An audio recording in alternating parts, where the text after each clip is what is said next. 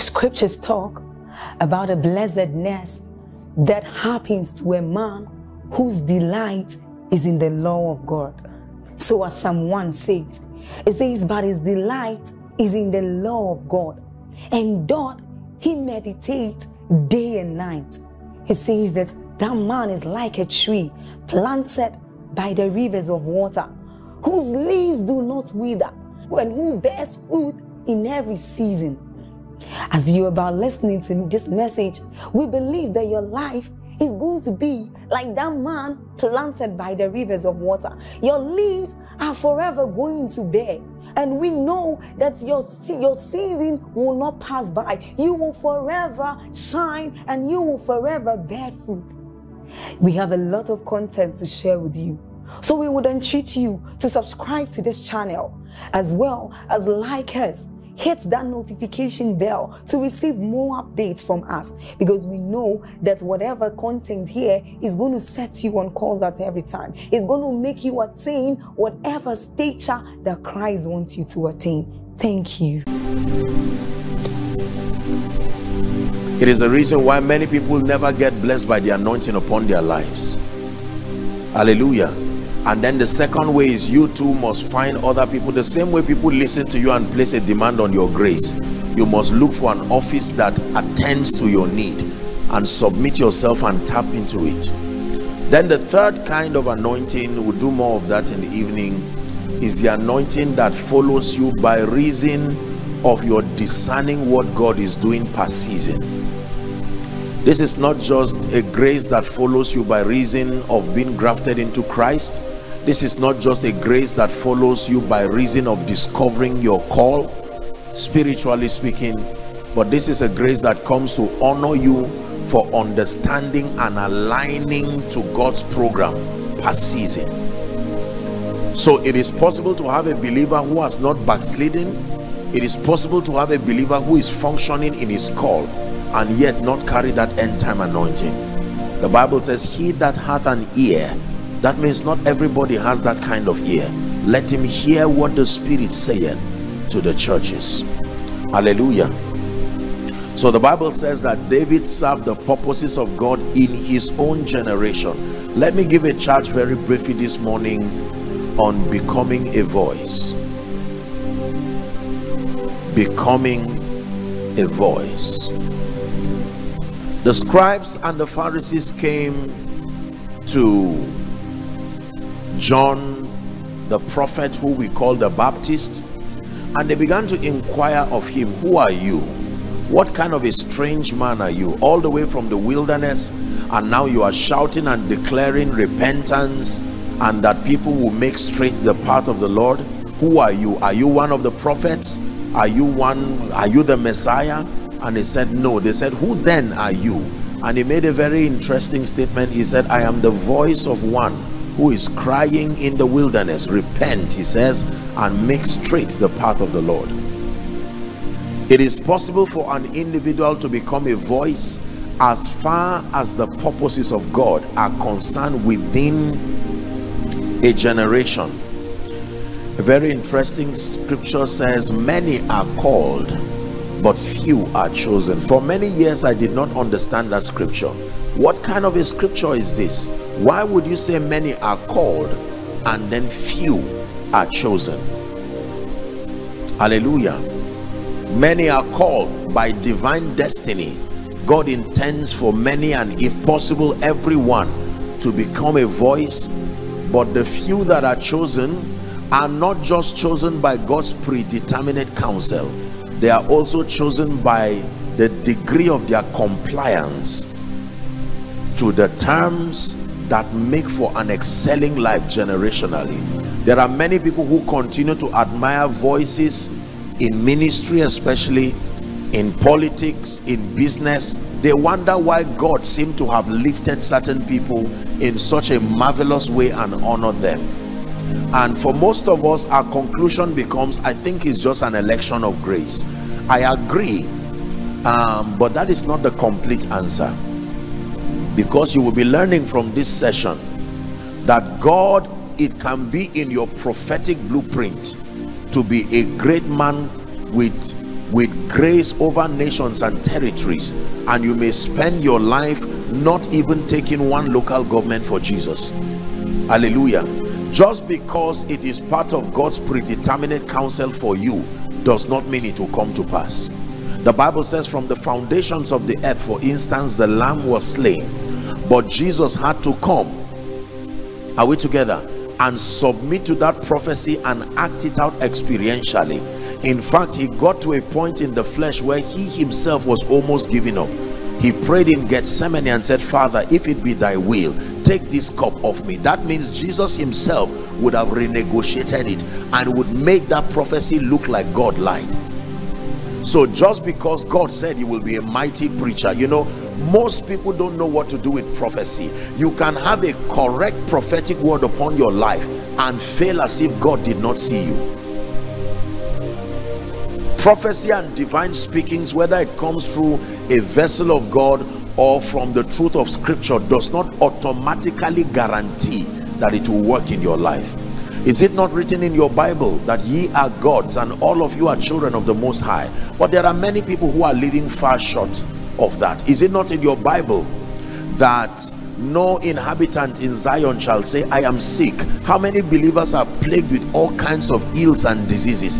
Is it not in your Bible that the path of the just is as a shining light that should shine ever brighter?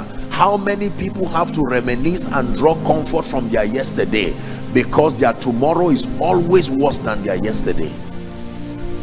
Is it not in your Bible that I was young and now I am old? I have never seen the righteous forsaken nor his seed beg for bread. Some of the biggest beggars around are believers. Do you agree with me? It says, I and the children, we read yesterday, that the Lord has given me, we are for signs and wonders in Israel. But how many people and families are mad with shame and pain and embarrassment? That immediately should tell you that just because God said it, hear me please, it does not mean it will happen in your life. Forever, oh Lord, your word is settled. It tells you the location in heaven. It didn't say in your life. It takes you engaging the forces of obedience, as I'll be sharing in the night, to make it a reality in your life. There are many people today who, when they go to heaven, they will be surprised what was the blueprint of their prophetic destinies. Many preachers died as armed robbers. Many individuals destined to take nations died as non-entities, because although it was in their prophetic blueprint, and for others God had gone far to reveal it to them. Like some of you who are seated here now, you will be surprised to see what is in your prophetic blueprint. Jesus said, and Paul also made reference to that statement, lo, I come as it is written of me in the volume of the books. That means it is written concerning everybody in the volume of the books. God is not scratching his head wondering what to do with your life now that you are here.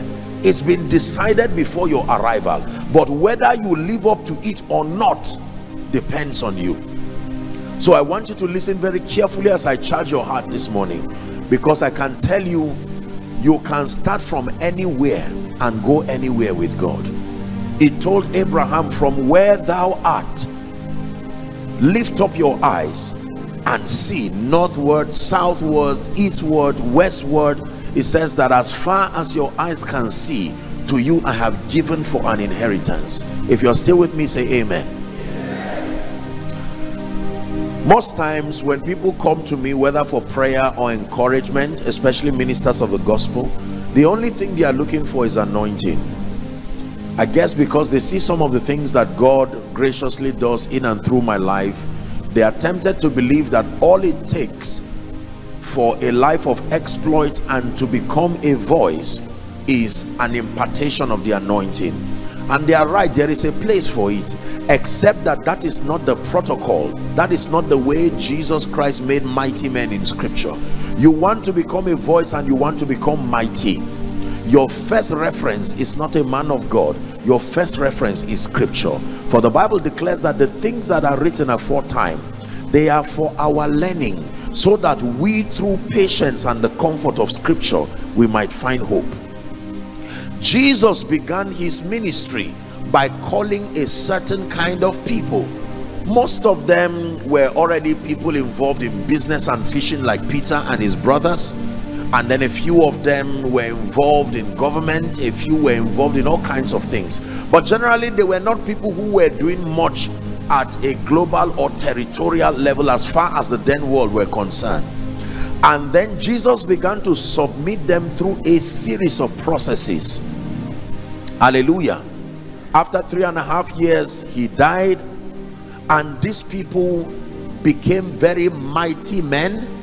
And by the time we read their accounts in the book of Acts, they said these are they that turned the world upside down. Not just Jerusalem, not just Judea. Indeed, they had honored that great commission and turned the world upside down. So what changed about the life of a fisherman? Even though it was not an ordinary profession those days, but what suddenly happened to Peter that turned him from a fisherman to become one who had a voice that even his impact is still immortalized in our lives till today? I pray that God will open our eyes. My assignment this morning is to get you angry with your current level and to let you see that God and the nations demand more from you. The Bible says, to whom much is given. We must stop settling for a life of mediocrity and average, giving excuses and hoping and believing and justifying ourselves by saying God just decided to raise others and bless them, and since we are not the privileged ones, let's just camp around this. That is not an accurate thinking. Deuteronomy chapter 28, please, and verse 1 and 2. Let's see a powerful prophetic blessing that was given that relates to every one of us. And it shall come to pass, if thou shalt hearken diligently unto the voice of the Lord thy God, to observe and to do all his commandments which I commanded this day. What is the blessing? That the Lord thy God will set thee on high. Is that in your Bible? Above all the nations of the earth. How many nations? All. Then verse 2, all these blessings shall come on thee and overtake thee, if thou shalt hearken to the voice of the Lord. So you see that you have to hearken to his voice to become a voice. If you cannot hearken to the voice of the Lord, the world will also not hearken to you. Jesus Christ hearkened to the voice of the Father, and then the Father said, this is my beloved Son, in whom I am well pleased. And in one of the renditions he said, hear ye him. The world will not hear you when you don't hear God. No, hear ye him is the blessing of those who have a functional relationship with Jesus. Now let me give us 3 keys very quickly, and then we'll pray this morning. Number 1, I'm not going to dwell so much there because I touched that in my teaching yesterday. What is the first requirement to being a voice? In fact, what does it mean to be a voice? Please write. To be a voice means that you have the privilege of influencing a generation with your thoughts, your convictions, and your values. To be a voice means that you are able to influence a generation with your thoughts, your convictions, and your values. Hallelujah. So becoming a voice is about exerting kingdom influence within a generation for the purpose of not only the gospel but the entire program of the kingdom. So if God is able to honor you and you are able to influence your generation, it is safe to call you a voice. There are many people who are called voices. We use other expressions to show the excellency of their influence. Something like generals, something like, you know, we use all kinds of cliches and expressions that try to show the extent of their impact and their influence. Becoming a voice talks about making maximum kingdom impact. Maximum kingdom impact. Hallelujah. The first key, number one, you must know God. You cannot become a voice in any generation, especially today's world, without a functional knowledge of God. This we discussed yesterday from Daniel chapter 11 and verse 32, the B part. It says, but the people that do know their God, they shall be strong. Number one, capacity, and then number two, they shall do exploits. Not just say exploits, not just preach exploits. Hallelujah.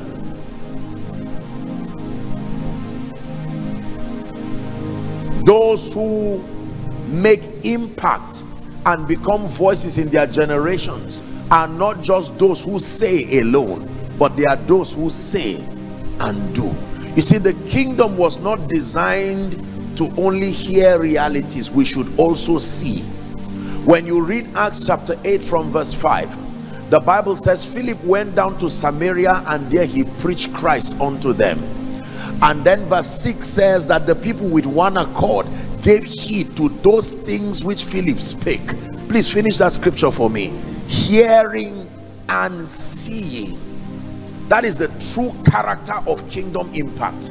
Hearing and seeing. So you tell us God is good and show us God is good. You tell us God heals and show us God heals. You tell us God lifts and you show us that God lifts. Hearing and seeing. I think it's in Acts chapter 1 when he began to speak and he said, the former treatise I have told you, O Theophilus, of all that Jesus began to do and teach. Jesus, verse 1, he did not just teach alone. There were things that he did and then he taught. If the communication of the gospel from you is only teaching and there is no doing, it means that something is wrong. Are we together? Yes. When you say Jesus is Lord, you must show that Jesus is Lord. When you say Jesus lifts, there must be evidences showing forth that Jesus lifts. So number one, you must know God. Many believers have not taken the time to invest in the knowledge of God. John 17 and verse 3, Jesus is praying and here's what he had to say. And this is life eternal, that they might know thee, the only true God, and Jesus whom thou hast sent. Hallelujah. It matters that we know God. It matters that God does not just become a theoretical God, but that we take the time to press. Please listen to my message yesterday. I taught extensively on having an experience with God. That is a very important message, especially for the times that we live in. Whether it is Moses or Jacob, the first thing that happened to really define their lives was their encounter with the God of the Bible. I wish we had time, we would have explored Exodus chapter 3, where the Bible says that Moses had an encounter with the God of the Hebrews.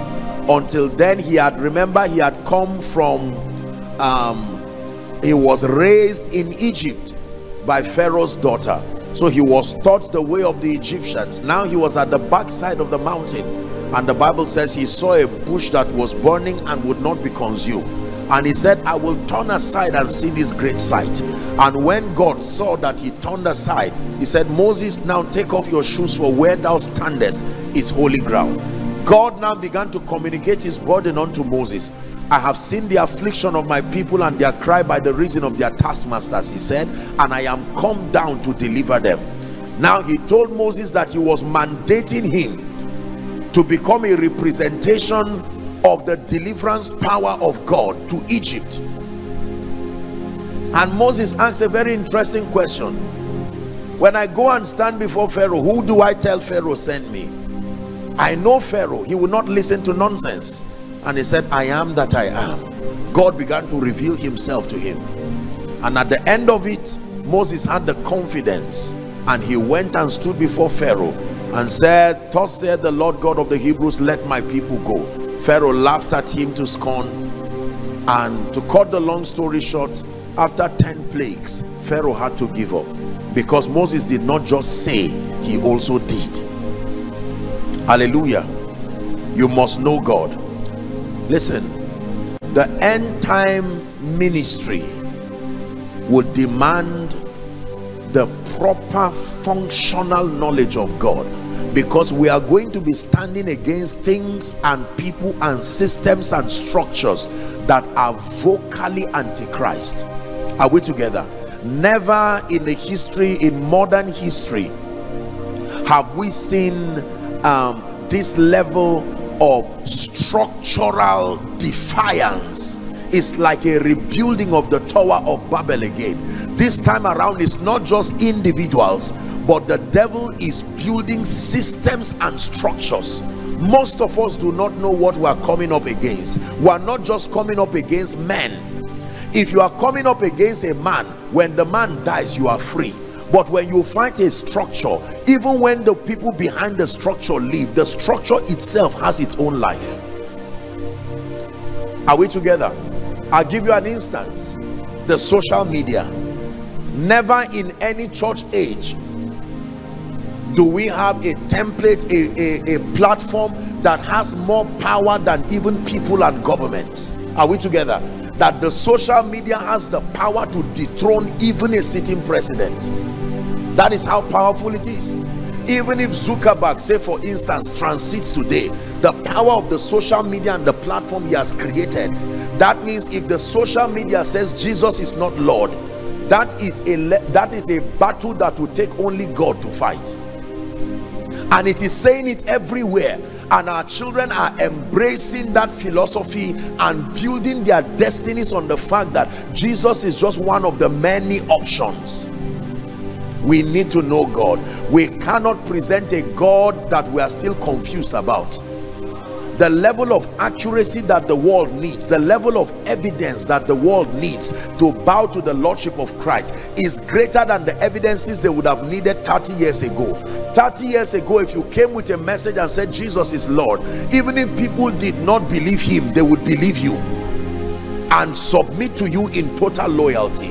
But today you say Jesus is Lord, your child will prove it and say, can he do, your child will ask you to prove it, can he do for me what my app will do for me?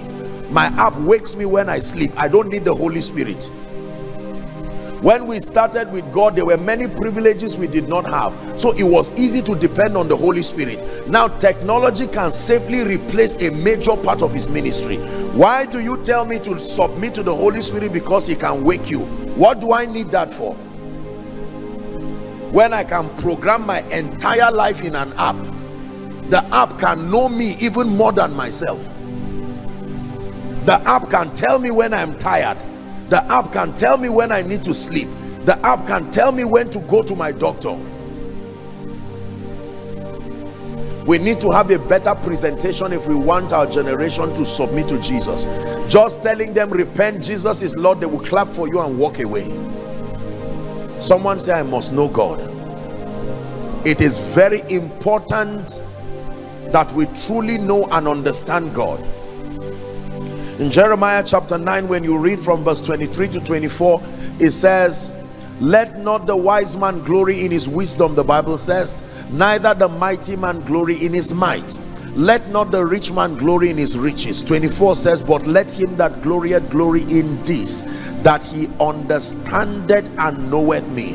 The pride of the believer is not just in the acquisition of things or mundane achievements, as important as they may look. The real pride of the believer is in the knowledge of God. Say amen.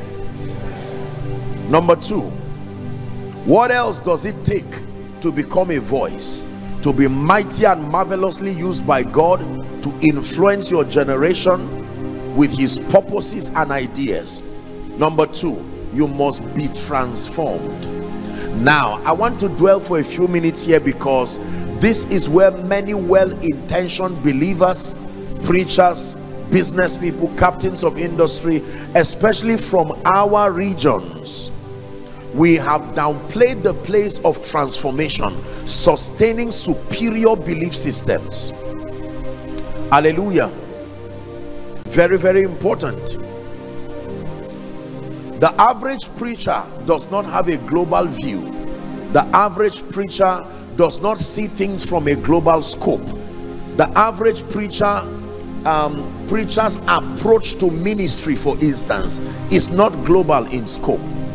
Our approach should be local, but our view has to be global, because the whole world is interconnected. Somebody from Australia can influence your sermon in your local church and influence the focus and the participation of your membership without being there. Someone can sell an idea that is antichrist and you never see the person. So we must be able to sustain an intelligence and a worldview. The average preacher does not even know the ideas that are fighting the gospel today. We have not taken the time to expand our understanding. Are we together?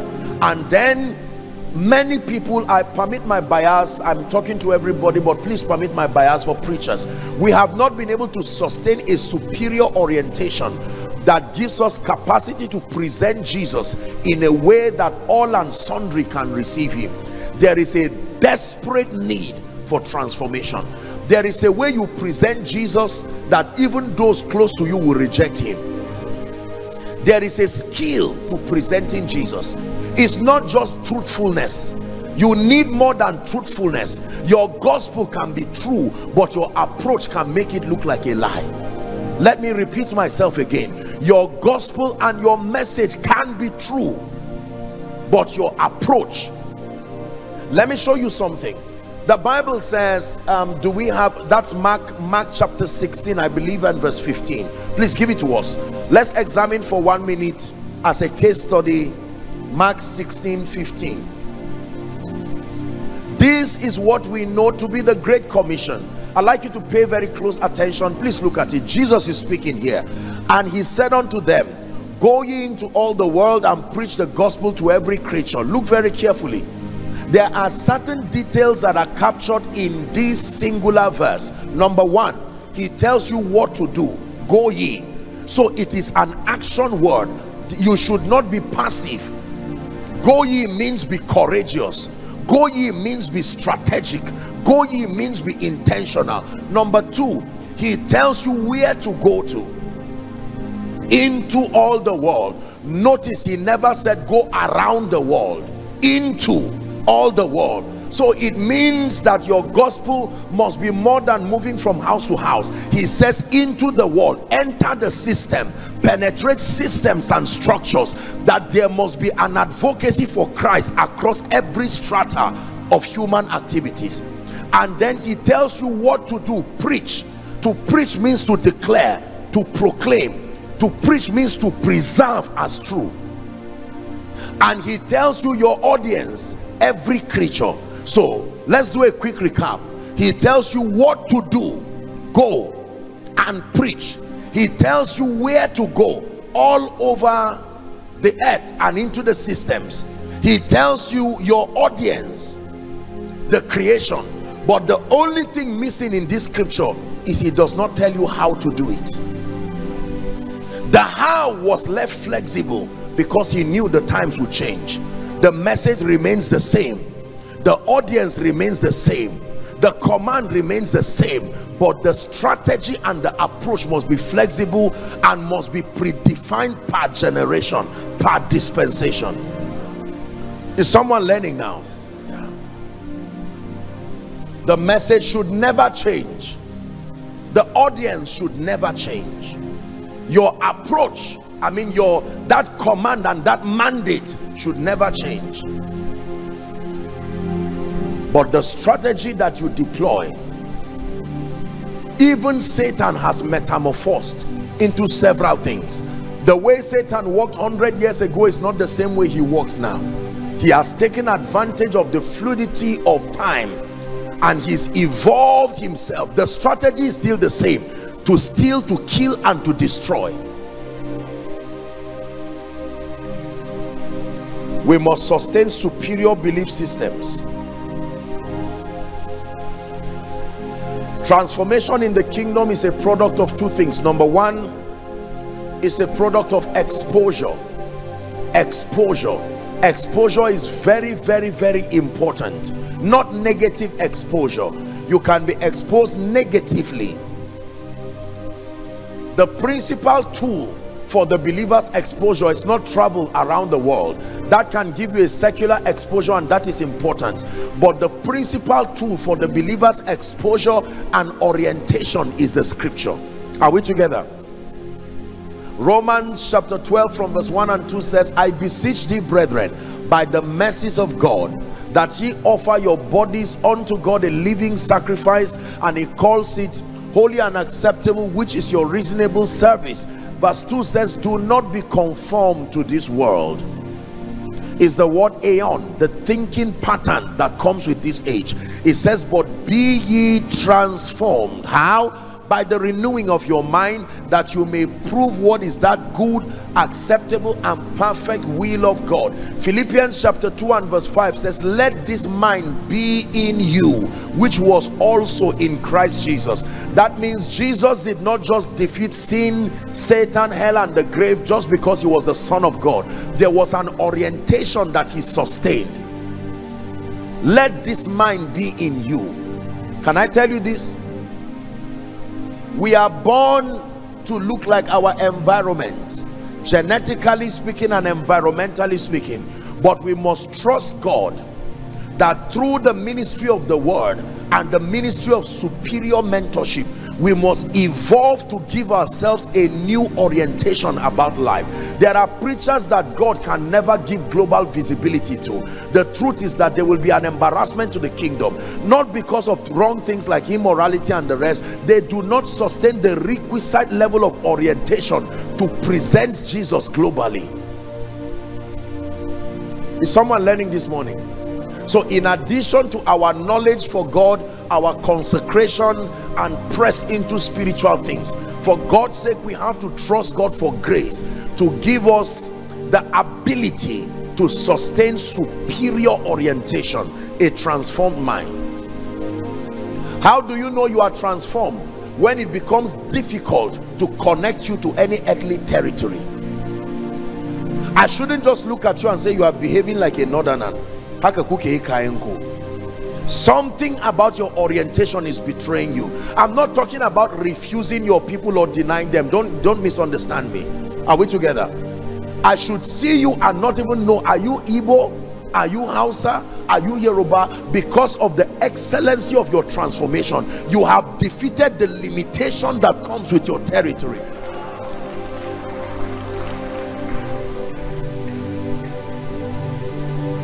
There are many people who still carry the badge of the limitation of their territories because of unbending loyalty to values that are antichrist. We hold on to it like an inheritance, something we are unwilling to let go. No, you must be transformed. Hallelujah. Is God speaking to us? Man of God, you must be transformed.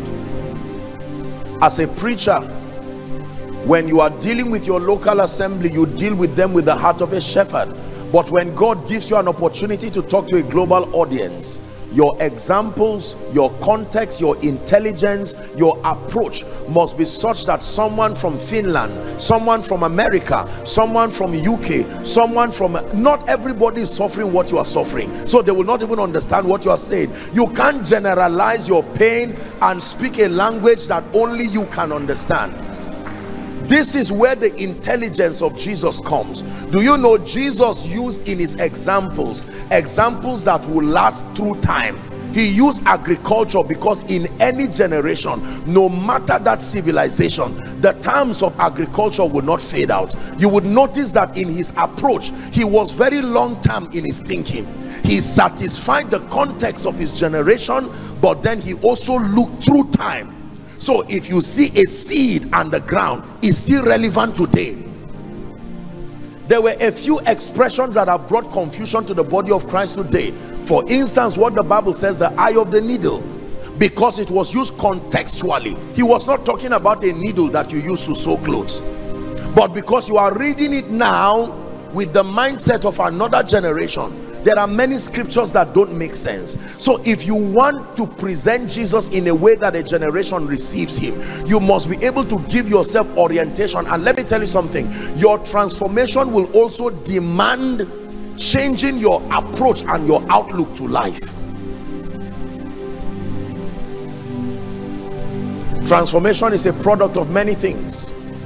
Education is also valuable as God grants grace, because for many of us, our limitation in orientation is stopping us from presenting Jesus to a global audience. Be transformed. You want to become a voice, you must be transformed. By the privilege of God's grace, there's no region in this nation I have not gone to, and God has granted us the privilege to take the gospel and the truth of this kingdom across many regions, even outside of this nation. And I can tell you, transformation demands flexibility to other people's culture without compromise. Are we together? Yes. Because I've been to places where they have treated me in certain funny ways that ordinarily I would not be open to embrace, but that is their cultural definition of honor. Are we together? I have been to places where people who are far older than me, old enough to be my grandfather, come and line up and waiting for me to arrive. Ordinarily, I would not do that. I wouldn't want to burden. Why do you burden an old man, for instance, or old men for hours to come and receive me? But that is the symbol of honor according to that system. Are we together? I came here yesterday, and Bishop's lovely daughters, they were there to receive me and gave me that you know, and I wore, and she recited something so beautifully. I wanted her to finish. Let me just hug her and say, what kind of a brilliant girl is this? Now I can't push them and say, I came to preach the gospel. Get out of the way, please. Give me the mic. There are times that you have to be temperate in all things, provided it does not lead to the compromise of your faith and the compromise of the message. You must have flexibility.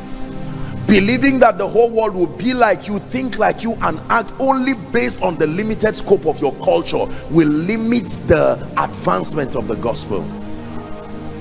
Are we together? Yeah.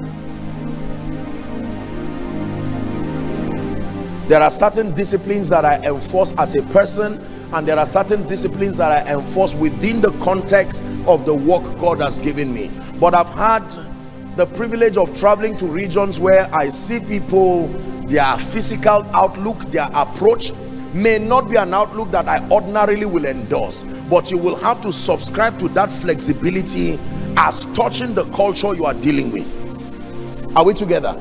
I will not wholeheartedly endorse that. I have gone, for instance, for clarification, I've gone to places where I see people, both men and women, they wear earrings, they do a lot of things. Ordinarily, you will not come and wear an earring and sit close to me. What are you doing? I know enough whether you're a male or female, and I will tell you right there and then who you are in case you don't know. Are we together? But then you have gone to regions. I can't say I will not preach simply because I'm spotting some guy wearing a short trouser as if he's going to this, and you know, there are things personally they may compromise on your personal values, but then you must sustain the flexibility to still have that sense of accommodation. No wonder Jesus stood at the well with a woman. Do you know that was a risk even to his ministry? What if he was caught and put on Facebook? What are you doing, this known woman?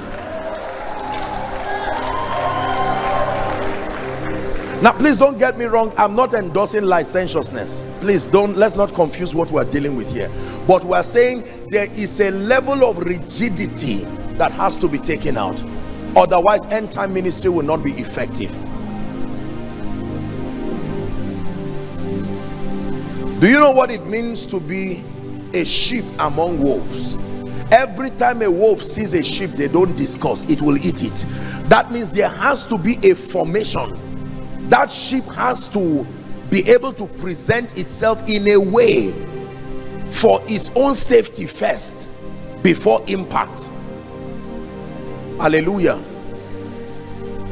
There are many believers, for instance, who have gone to certain places of work. They have had the honor to sit in certain offices, and in a bid to honor their Christian creed, they did not employ diplomacy, and they took certain actions politically that they are still paying for it today, all in the name of Jesus, because they did not sustain the orientation to know that dealing with systems, you need to it requires flexibility. If I give you a job and I find you praying in tongues from 10 to 11 and you are not there to do the sales or whatever it is, I will send you away from my company, even though I'm a preacher. Now, I love you, I do not hate your spiritual life, but you must be able to create a system. Is someone learning, please? Am I wasting your time? This is very important. There are some battles that we cannot fight and win. We have to create a system of flexibility and adjustment, and this is why I honor your bishop sincerely for his flexibility. There are certain things that cannot happen until we are flexible, even in and with our approach. There are people, for instance, every time they hear that name apostle, they just think that, or prophet, they just think these are just a bandwagon of unserious people who are not, you know, these people are not serious. Maybe some church riffraff jumping from place to place, and already maybe in time past, or maybe because of a personal experience, you've had that. But you cannot just generalize and say everybody who prophesies is fake, everybody who does miracles is fake, everybody who preaches like me now is fake. Me, that my grandfather was a founder of ministry, somebody who later got born again from an idol worshiper who was closer to ministry. Just an example. Are we together? Do you know, most times when I begin to walk, you know, minister by the Spirit, and as I'm ministering to people, sometimes I see the shock on people's faces. I have to pause and say, hey, let me tell you, do not make a mistake of allowing the devil tempt you to think I went to collect power from somewhere. Don't insult the price that we have paid with God, thinking everybody went to go and collect. It's not everybody devil gives power to. You can go and beg him, he will still refuse. It's not everybody.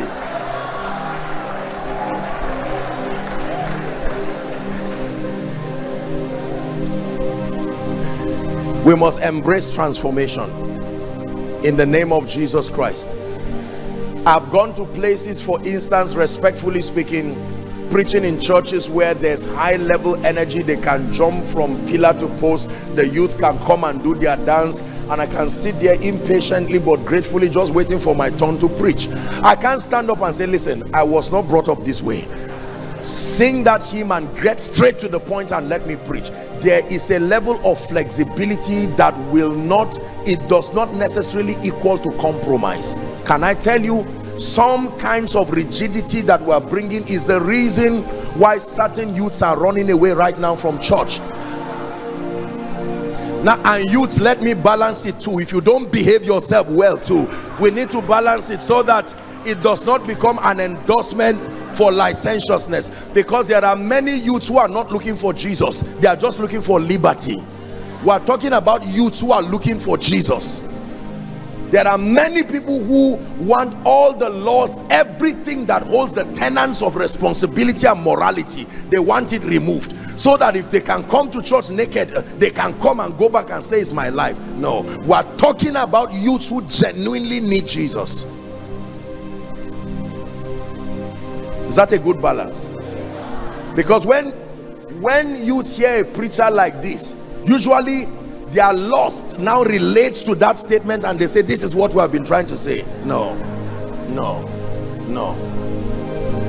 We are speaking within the context of serious and disciplined people who are really ready to seek the things of the kingdom. Let me hurry up so we pray. My time is almost up. So number one, you must know God. Number two, you must be transformed. Let me advise you, please look up. I want you to buy books, not just books that talk about scriptures and the rest alone, but you need to buy books that help to stimulate your creativity and help to understand how your mind works.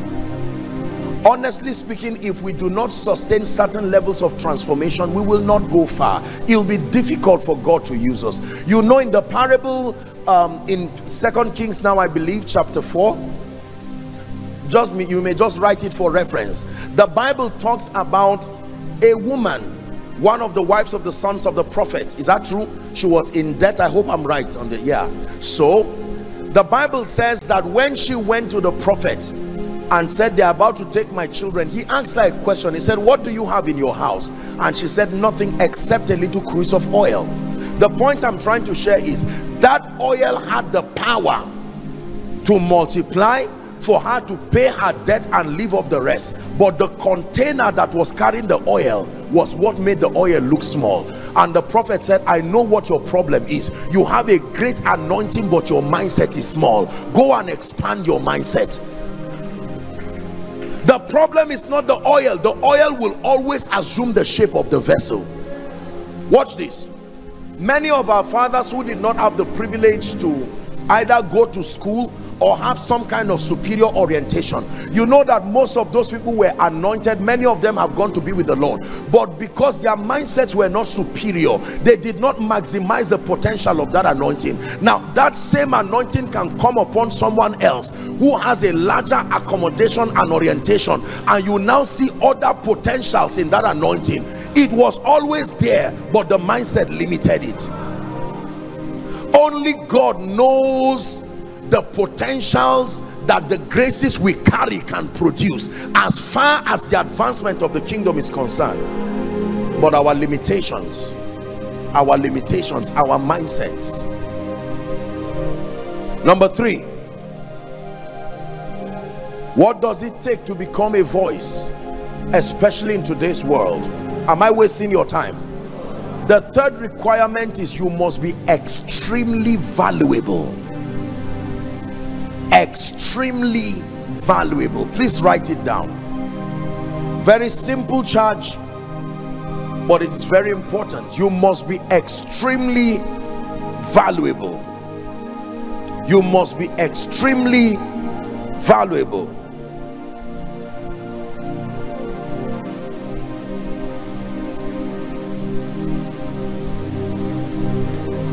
Proverbs chapter 18 and verse 16. Proverbs 18:16. It says, a man's gift, replace the word gift with the word value. A man's value maketh room for him.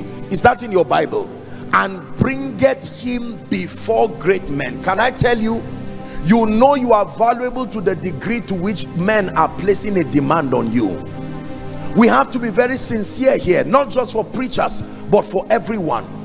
When you are not valuable, they will perceive you and give you an impression that you are a non-entity. Nobody will pursue you for offering nothing. We have to be very sincere. There are many people who magically believe that they will gain loyalty without being valuable. A generation will not listen to you until you truly have something to say or something to offer. Be it a preacher, be it a businessman.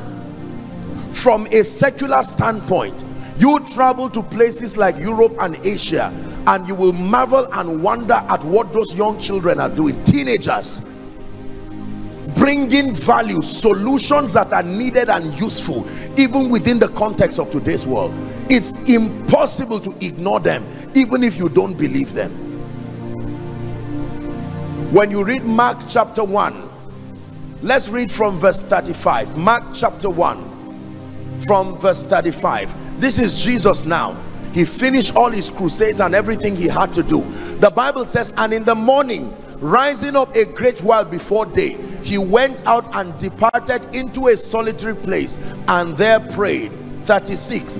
And Simon and they that were with him did what? Followed after him. There will always be followership for he or she who is valuable. Verse 37. Let's read together, please. If you can see it projected. Ready? 1, 2, read. And when they had found him, they said unto him, all men. How many men? Man of God, this can be true in your life if you are valuable. Politician, this can be true in your life. Businessman, this can be true in your life. All men seek for thee. I made a covenant with God and with my destiny that as far as God's demand upon my life is concerned, I will walk myself by the privilege of God's grace to be extremely valuable, that I will never stand on any man's pulpit and talk nonsense and they just wave him and say, please let this be the last time this man comes here. He came and wasted our time.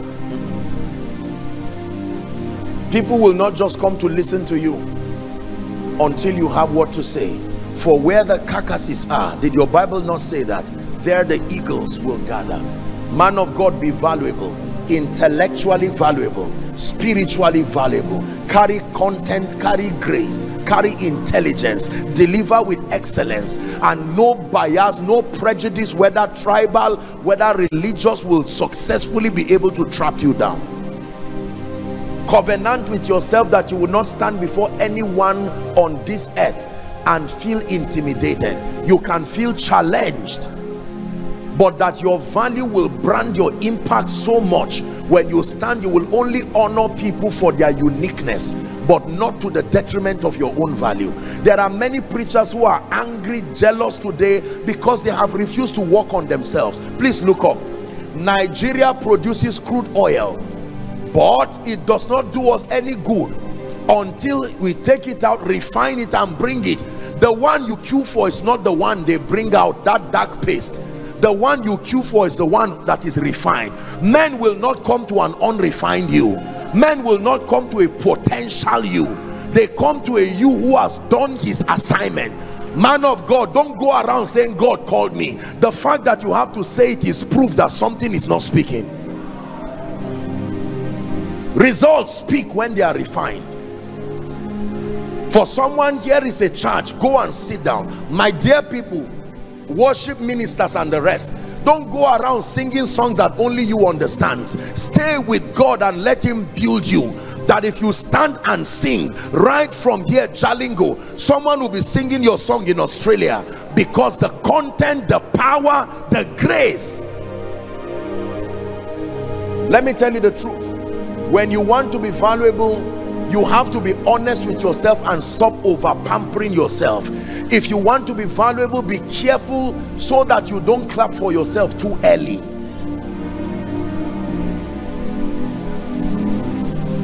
I listen to almost all my messages for personal edification and then for improvement. Is someone learning? Man of God, you stand on stage, you quote 10 scriptures, only one was right. The members are watching. They may respect you, but they are watching. So the next time you say God said, they translate your 1/9, 1/10 error and say, I'm not sure you really had well, because scriptures that you can see, you didn't get it. How about the realm of the spirit that you can? Why should I be sure your prophetic word is correct? Are we together? They ask you to go and prepare for a seminar. Do your homework. Don't stand there and say it does not matter. Even God knows I'm honest. No. Study to show yourself approved unto God. A workman that needed not to be ashamed, the Bible declares, rightly dividing the word of truth. You are a tailor here. Do not stop until you sew for kings. You are a builder here. Do not stop until you build for kings.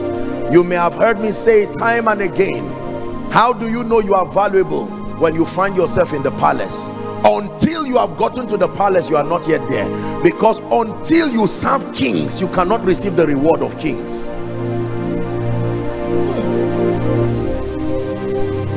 Is someone learning?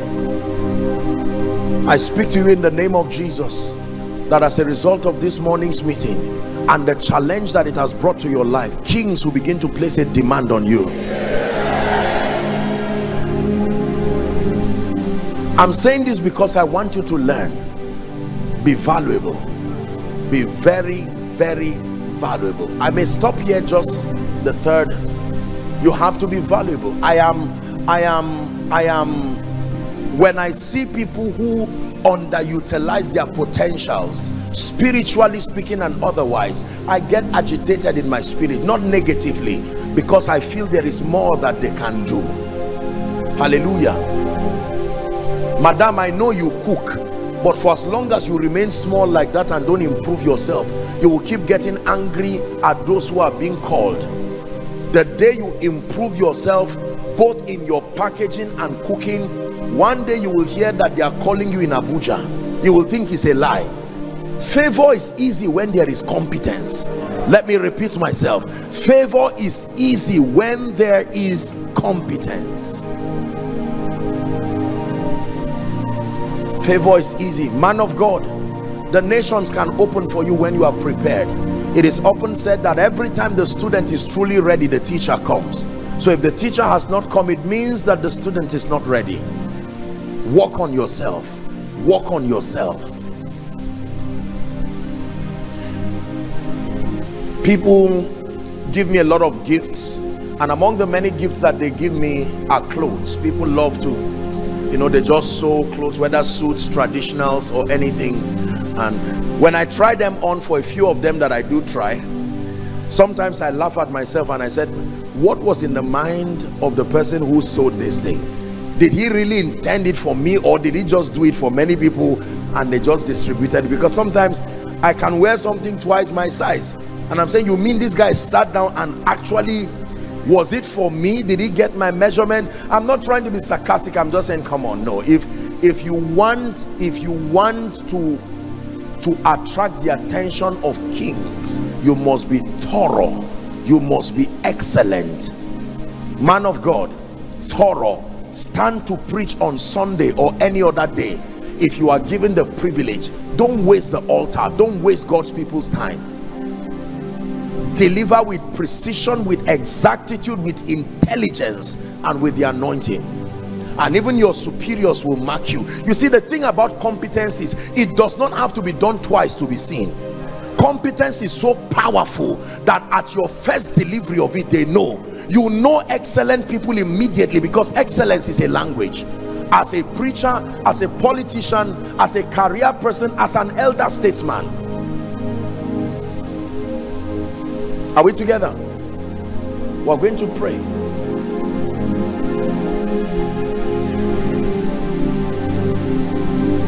One of my tailors many years ago, he listened to one of my messages where I was challenging people to be competent and to be excellent, and he took 1 year and worked on himself. As at that time, he was not sewing anything for me, and he made up his mind. And then I was in Zaria. He traveled down to Zaria and brought the clothes. I just felt a stirring in my heart to get up in the night and to try them on. You can imagine. And I got up and I tried them. The finishing was excellent. When I looked at it, he just missed a bit on the size, but the finishing was excellent. I had to tell the protocol, I said, go and look for the gentleman who did this and let him come. And that was it. The rest is history. Most of your prayers is not answered because God wants to help you. If your destiny helpers meet you in that raw state, it may close a door that will take mercy to open. So God delayed your breakthrough so you will work on yourself fast. Not every delay is demonic. There are some delays that are a sign of God's mercy, so that you prepare in a hurry. Are we together?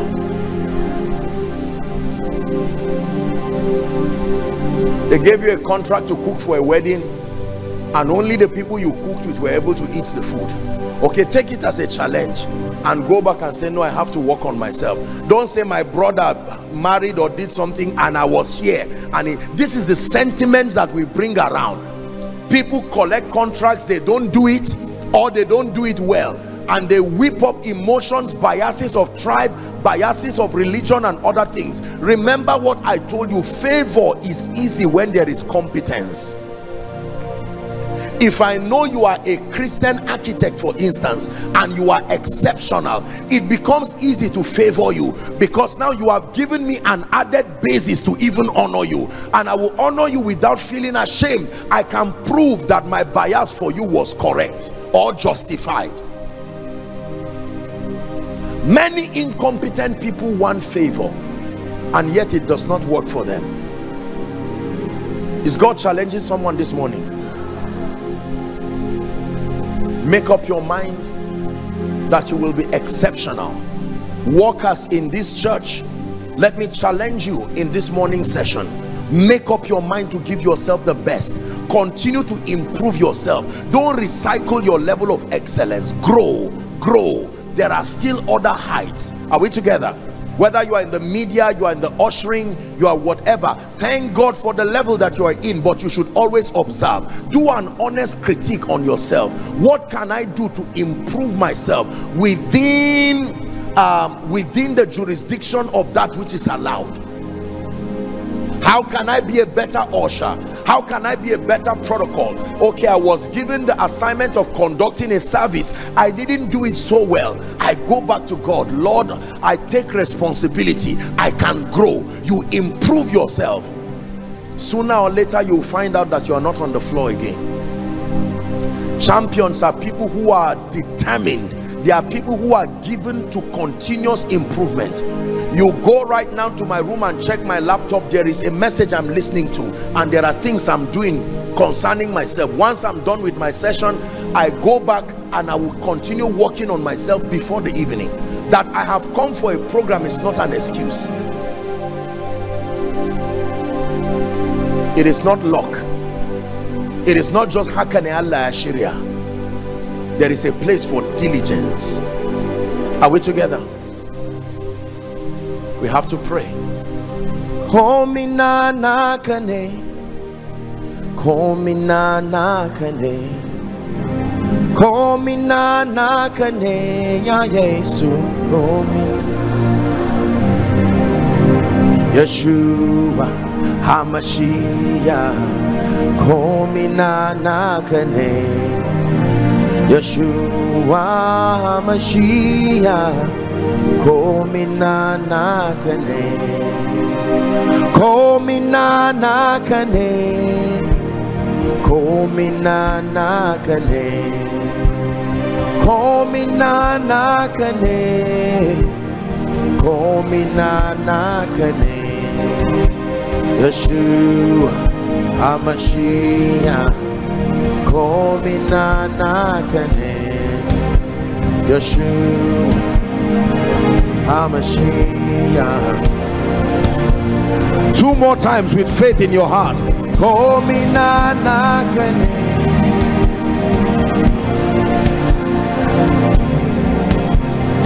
komina nakane,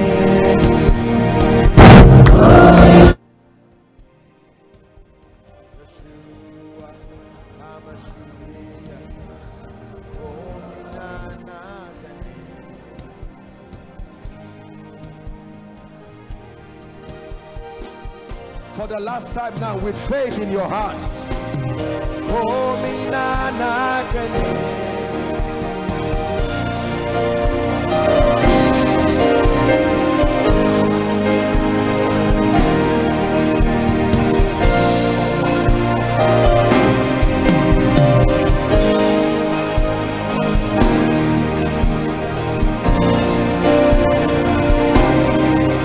hallelujah. Can we take 2 prayer points? Will that be fine? Prayer point number 1. Lord, in my lifetime, I must become a voice for your majesty. Lift your voice and pray. In my lifetime. Go ahead and pray. Someone is declaring. Make it a commitment and turn it into a prayer. In my lifetime, I must become a voice in the area you have called me to function. In career, I must become a voice, an influence. In ministry, not for the gratification of the flesh, but for your majesty. Someone pray in the name of Jesus. I make a decision and I make a covenant with my destiny.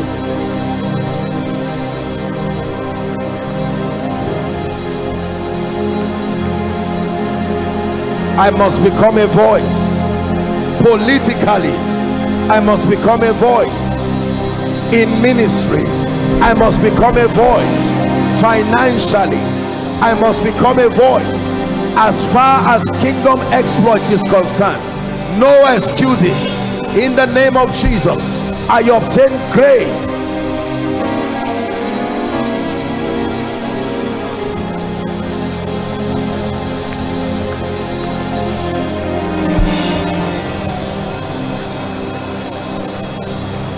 In Jesus' name.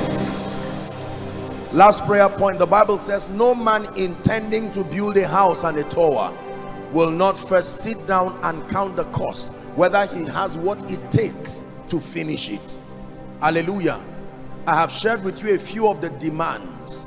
It is not enough to just claim things. You must be willing to responsibly walk in partnership with the Word of God and the ministry of the Holy Spirit to subscribe to the demands. Demand number one is the demand of knowing God, having an experience with God, like we said yesterday.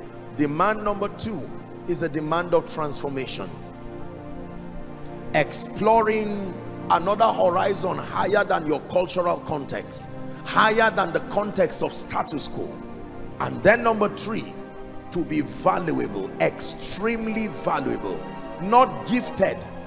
Being gifted does not necessarily translate to being valuable.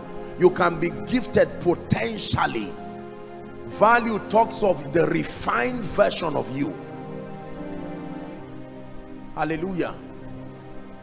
Some of you may need to embrace this Bible and begin to settle down.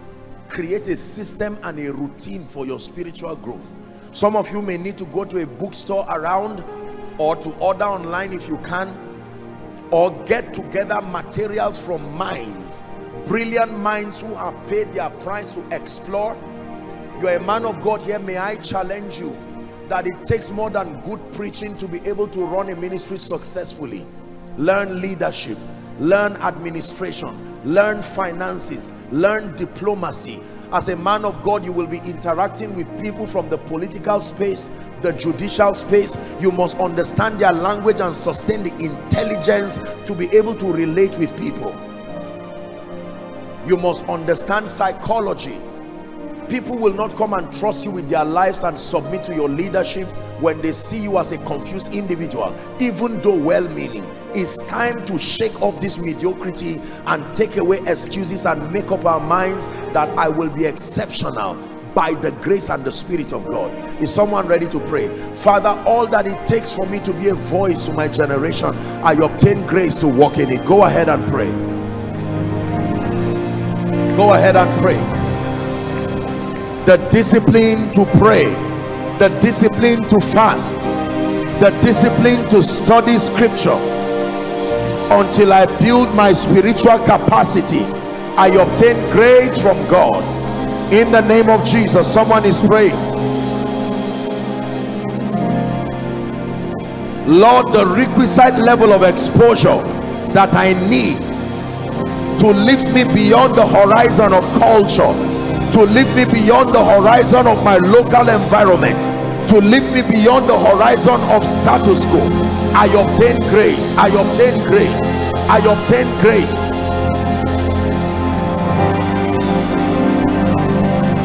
Finally, pray for the grace to refine your value. Lord, I'm tired of being jealous. I'm tired of fighting people with bitter envy. I'm tired of a life of competition. I obtain grace. I obtain grace to work on myself, to work on my gift, to work on my value, until I'm able to serve kings with honor.